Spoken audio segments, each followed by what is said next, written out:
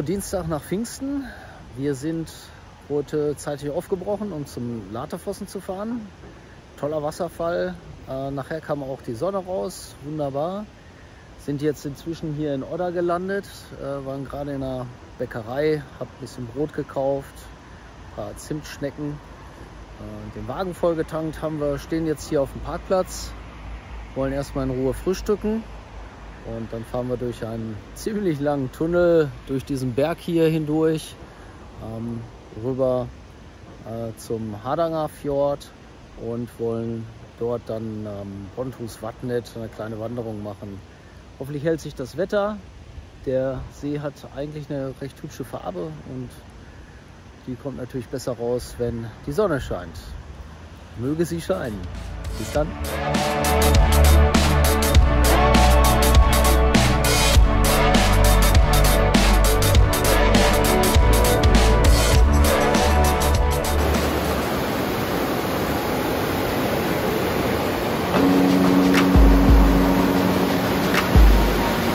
Auf zum Bondhusvatnet.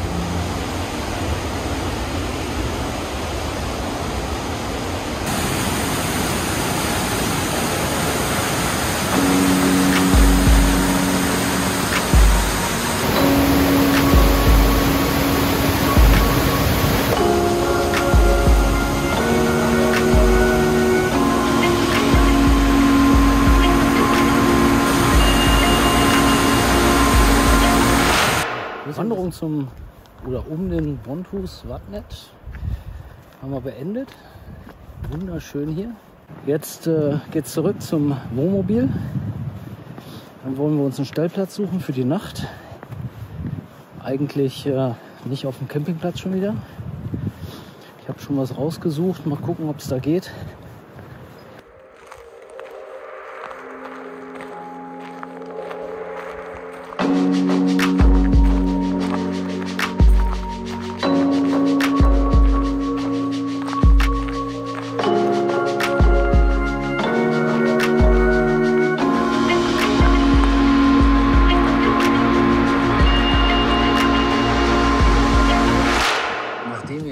Stellplatz nicht bekommen haben, den wir eigentlich haben wollten, haben wir uns entschlossen, dann doch wieder auf den Campingplatz zu fahren und haben hier einen sehr schönen gefunden.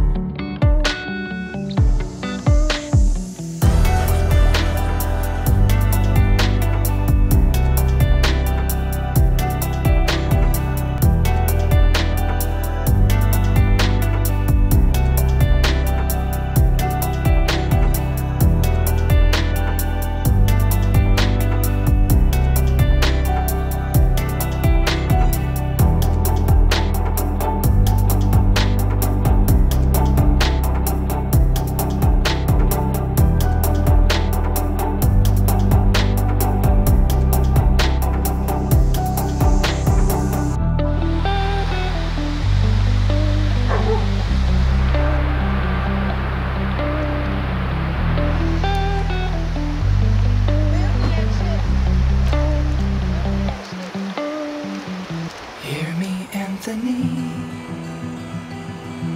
I can't seem to find what I'm seeking. Misplaced all my love and way of thinking. Carried in the current of last year.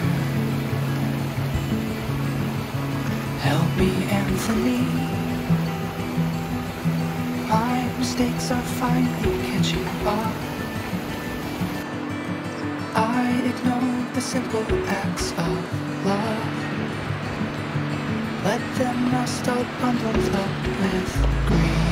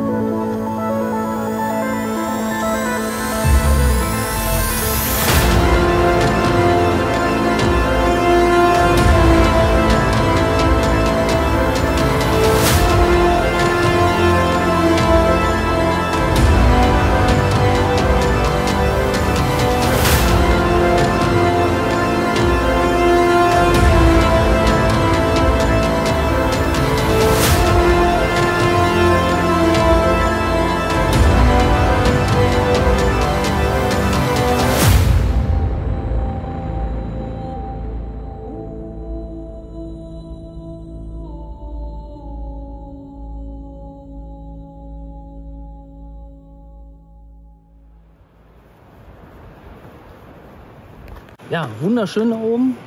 Wie immer faszinierend am Gletscher. Das Blaue im Eis. Wirklich faszinierend. Jetzt hat es sich ein bisschen zugezogen. Wir waren gerade noch rechtzeitig oben. Super.